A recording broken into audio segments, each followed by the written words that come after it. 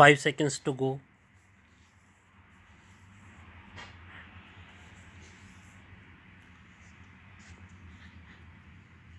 Start. All the three appeals are being disposed of by a common judgment since they arise out of one incident and one judgment delivered by the trial court. The facts necessary for deciding this case are that 15 persons were tried for the murder of Babu Singh on the night intervening 13th 14th September 1992 near village Kalma, Devas district, Madhya Pradesh. The trial court acquitted 8 persons and convicted 7 persons. Gajraj Singh, Hari Singh, Bhagwan Singh alias Bhaggu, Pier Singh, Gulab Singh, Sobha Ram and Thakur Singh were convicted by the trial court for having committed the offence punishable under section 302, read with section 149 and 148 of Indian Penal Code IPC, and all the 7 accused were sentenced to undergo imprisonment for life. Hari Singh died when the appeal was pending before the High Court, and Shobha Ram died during the pendency of the appeal in this court. Therefore, the appeal stands abated against them. We are informed at the bar that Gulab Singh and Thakur Singh did not file any appeal, and they have already undergone the sentence imposed upon them. Thus, we are left only with the appeals of Gajraj Singh, Bhagwan Singh and Pier Singh. These appeals can be disposed of on a short point, and therefore it is not necessary to deal with the entire evidence. The case of the prosecution is that at about 11:30 p.m. on the night intervening 13th 14th September 1992, Babu Singh was returning to his village Kalma from Devas on a motorcycle.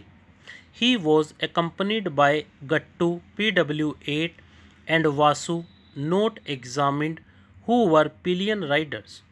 When they were nearing Kalma village, they were attacked by a large number of persons who were armed with dhariya, swords, etc.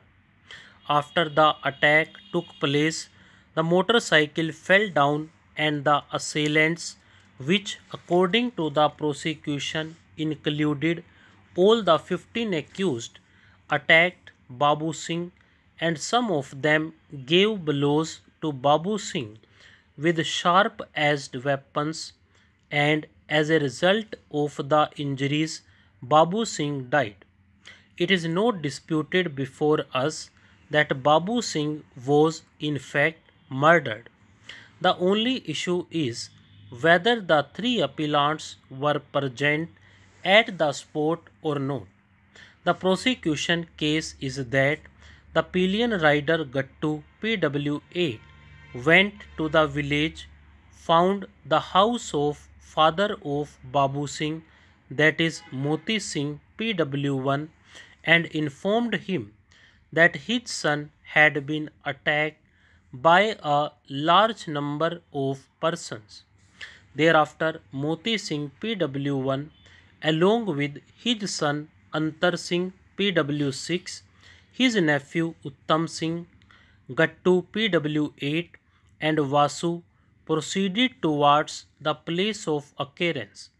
On the way near the Panchayat Bhavan, they met Man Singh PW5, who also informed them that he had seen the occurrence, and he identified 4 of the assailants, viz. Gulab Singh, Thakur Singh, Hari Singh and Shobha Ram. Thereafter, all these persons reached the spot. It is not disputed that the police came to the spot and Dehati Nalishi was recorded at the spot and at the instance of Moti Singh, the father PW1.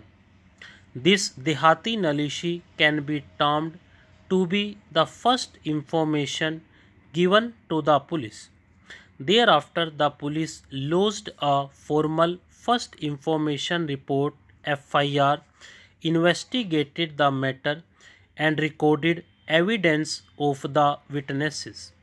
The body of the deceased was sent for post mortem, and after completion of the investigation, charge sheet was filed against 15 persons who were tried and some were convicted as detailed herein above. The main argument raised before us is that there is no evidence against the three appellants, namely Gajraj Singh, Bhagwan Singh alias Baggu, and Pier Singh. The first information, which is in the nature of Dehati Nalishi, was recorded at the instance of Moti Singh PW1, the father of the deceased. This Dehati Nalishi was recorded on 14 September 1992, and he states that at night two boys came to his house. Stop.